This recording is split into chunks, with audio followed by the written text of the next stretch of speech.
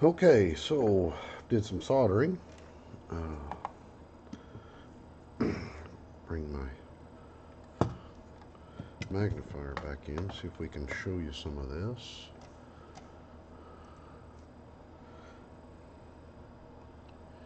So remember where that one on the diode was, and I said I was going to add a little piece of copper.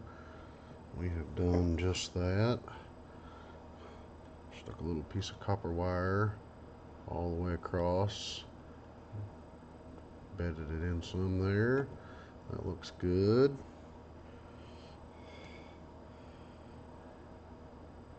And there is that solder joint that was busted. And let's see here. There we go. There was the one that was broke all out. That's all nice now. There's the other one beside it. It's a little got a little bit of a ring to it. I'm going to resolder that here in a second. But I just wanted to show you some progress. And there was other ones on there. So that's what it looks like. And I saved that one last solder joint. While my blower's not going, I'll suffer through one here.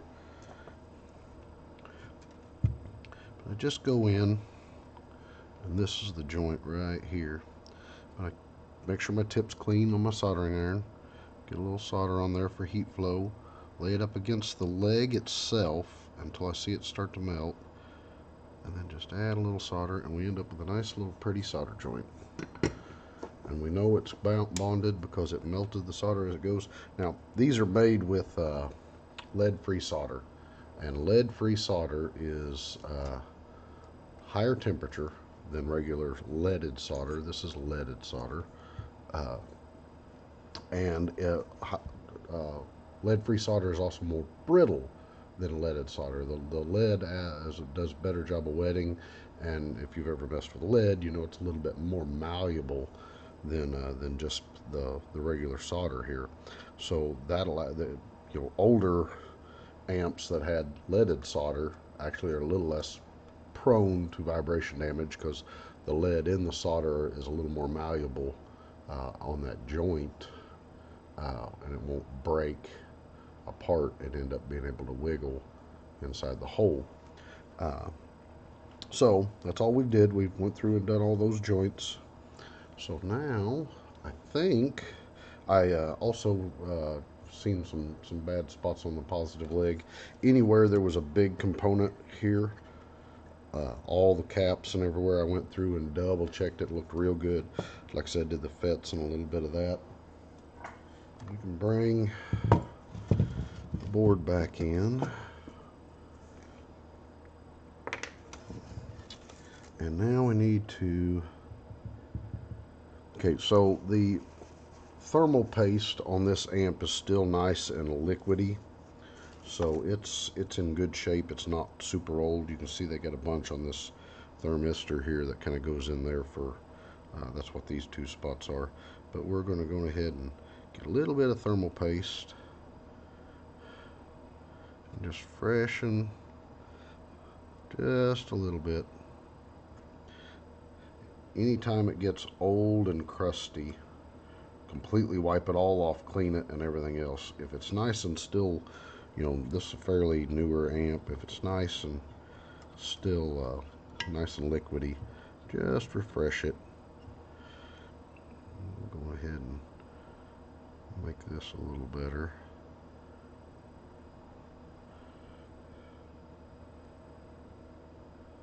Just goop the hell out of it there. Help transfer that. But we'll get, like I said, that's a little much. Thermal paste is not there to do the whole heat transfer job. It's there to help fill all the microscopic voids and do a better job, fill all the irregularities. Like I said, if it's any bit old and crusty looking, completely wipe it, clean it all off, put all fresh and new. But this one's not a very old amp. And so we'll get that down in there. And get.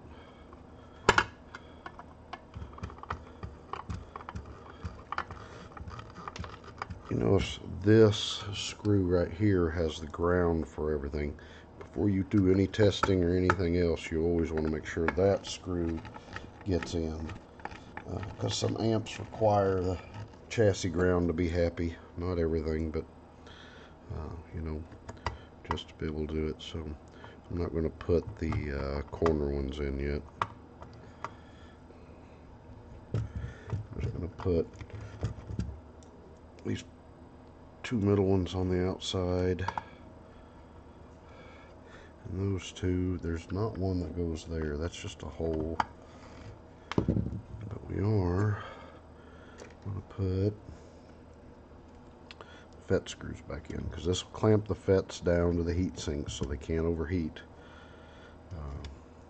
You want to do your testing with your FETs clamped to the heat sink, because otherwise, if you test it, they will overheat really quick. They do require their heat sink.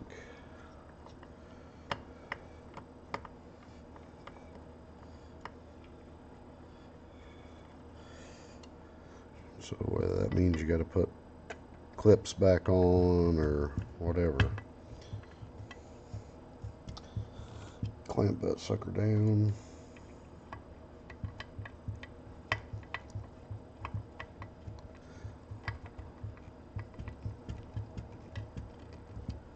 Good and firm. I'll put these four in, and then we'll hook it up and test it. See if it no longer dies on us here.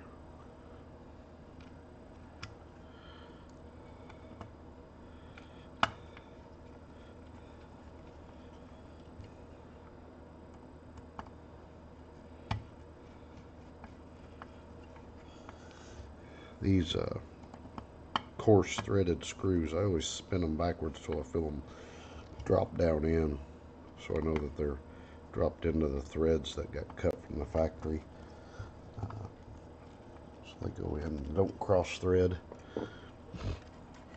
Alright, so we're going to be upside down here, because my power leads are over here and my RCA stuff's over here. We're going to hook up to the ground.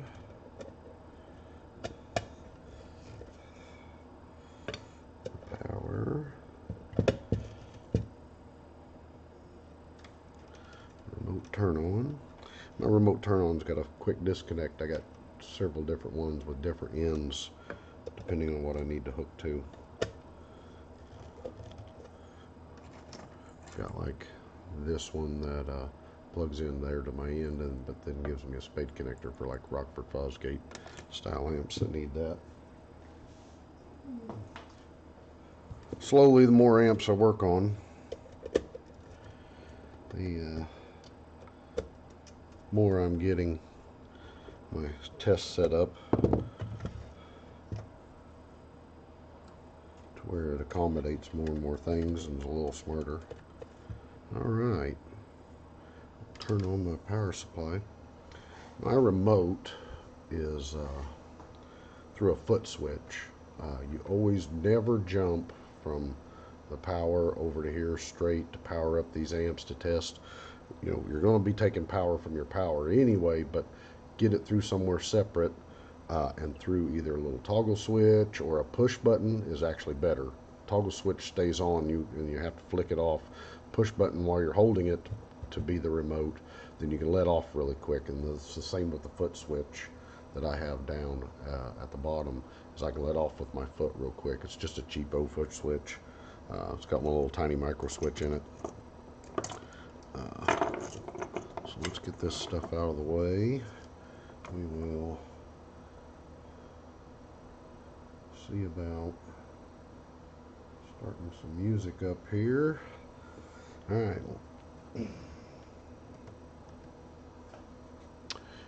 Got it powered on. Don't have any audio playing. We've got it speaker hooked up to bridge. It's actually a sub. Make sure we got it turned off here. And low pass. Okay. So we got it on. We're going to send some music to it. low volume to start out with because it would just shut off earlier whenever there was anything playing. It's now I'm turning the volume up.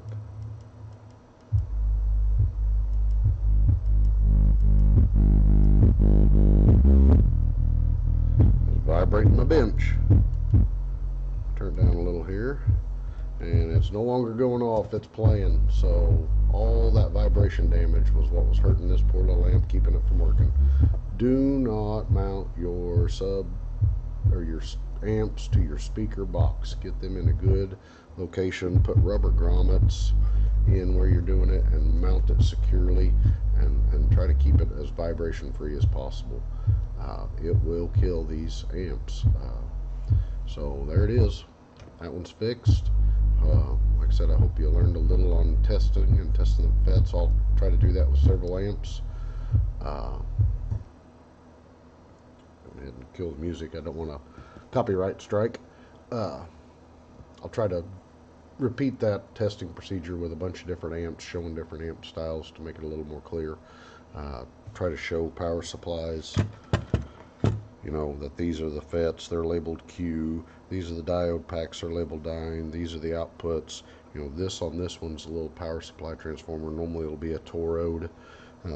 You figure out which is your output and your rail caps and stuff. And I'll try to go over that on all these videos to let people do a little bit better job of troubleshooting their amplifier. But if you can go through and figure that out, that things like that are bad, I'm going to see about adding some E6000 to these caps there, one little dot there, and then I may find a little like piece of fiberglass rod or something to goop to there and there, since these do get warm. You can't just put cheapo plastic or something there, but something to keep that from vibrating quite so much, just in case, because I probably won't use this amp myself. Somebody else might. May put it in my son's Jeep, I don't know. So anyway, hope you learned a little bit. Hope you learned not to mount your amp to the speaker box. That's bad. And if you did, like and subscribe, I guess, is what everybody on YouTube asks. And like I said, I hope you learned something, or I hope this was helpful. And I'll see you in the next video. And thanks for watching, man.